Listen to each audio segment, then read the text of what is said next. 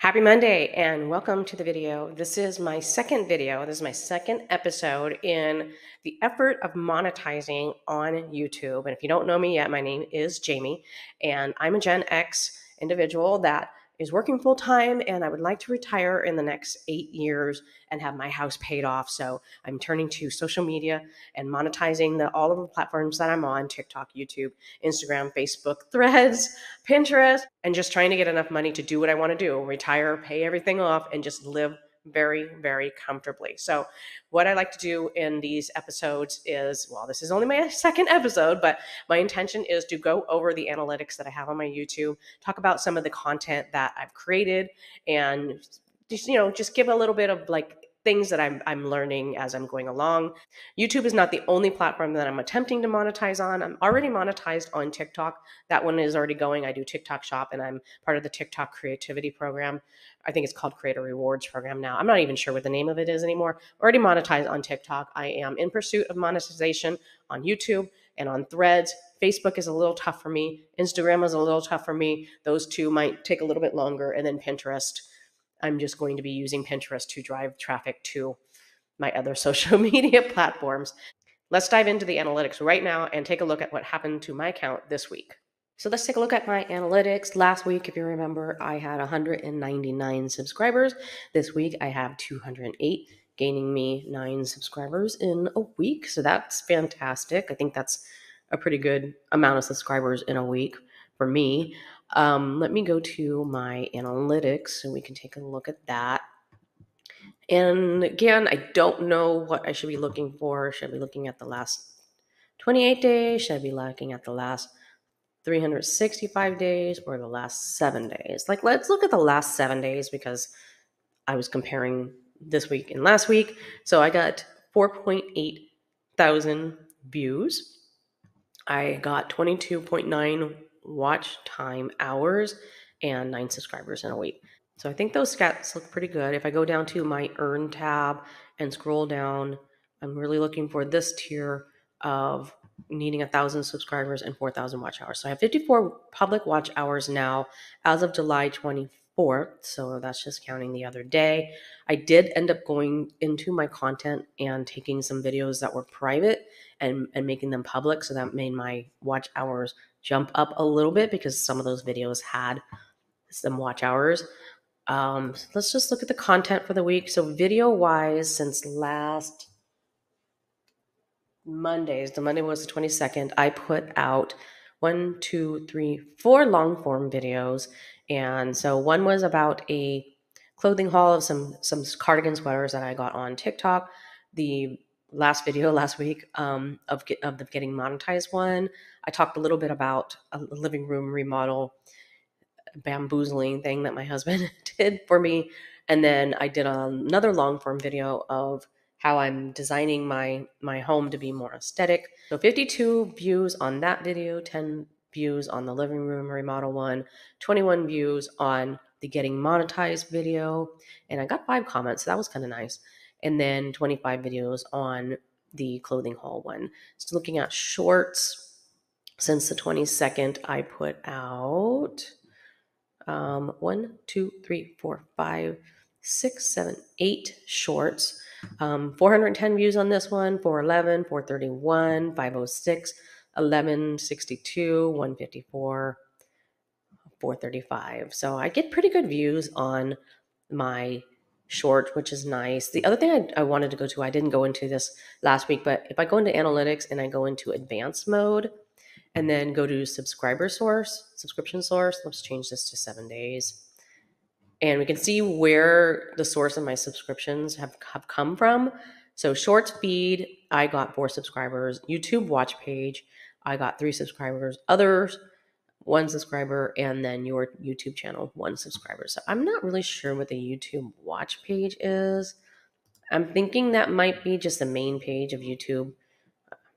That, when you go to youtube.com, that's where those come from. So that's kind of exciting. So that kind of gives me the breakdown. Looks like I didn't lose any subscribers this week, which is nice.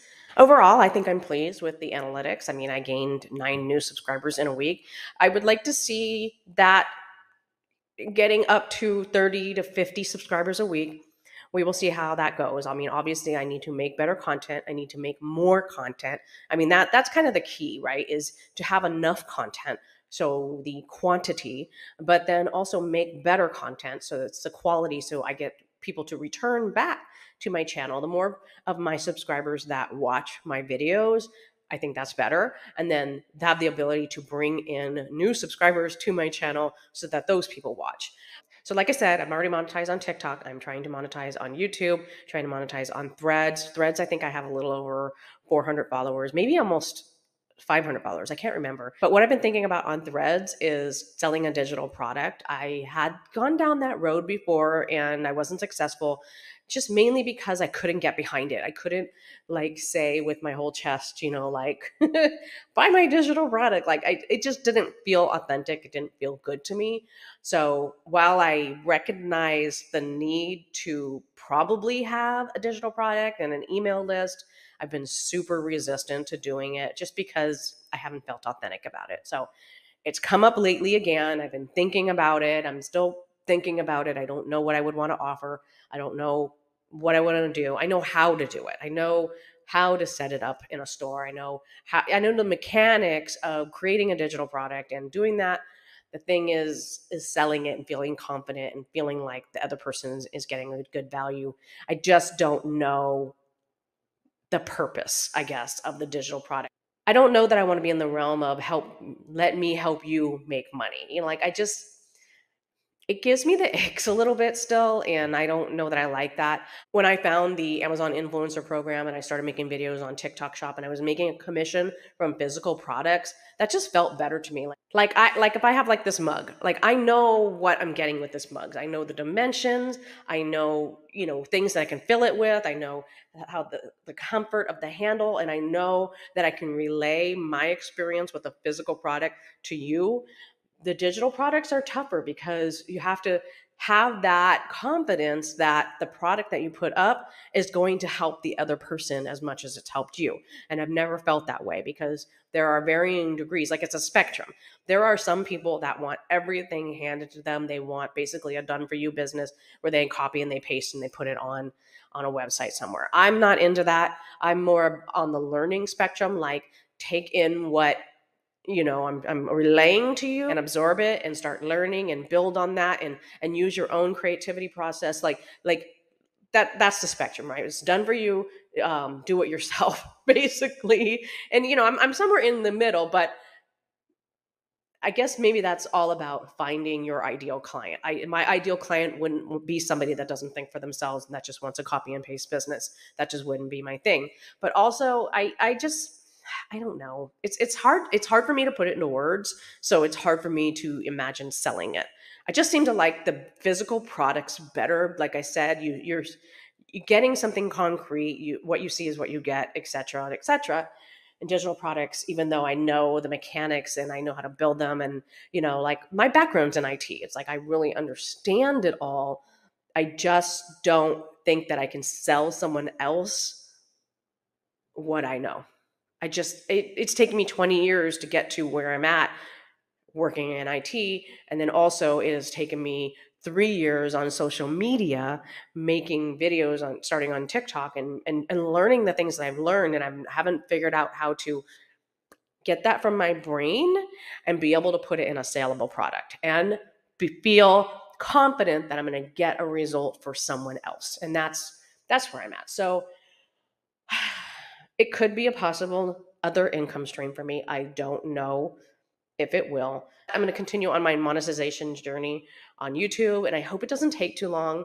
I am okay if it does. I'm okay if it takes 6 months, 9 months, a year. I'm really hoping that it doesn't, but we'll see. We'll see how it goes. This is only episode 2 that I'm making in this format. I'm going to continue making other videos about what's going on in my home and the products that I'm purchasing. I actually did I did a video last week of kind of like my in-between stage. I really wish I had done a whole bunch of videos of the before, and I did not. I didn't do any videos of the before. I had a couch that I sold. The couch is gone. I had a couple cabinets that I took out of the room and I put them in the sheds. And then now one of the new cabinets is down there. So it's like I have stuff moving and going. I'm having my cabinets painted next week. So I'm going to be making another video about like the in progress of that. So that should help with watch hours. I'm going to continue to make my videos for the TikTok Shop program and then repurpose those here on YouTube, YouTube Shorts, and on Instagram and Facebook. And I'm not sure where else. I don't know. I forget.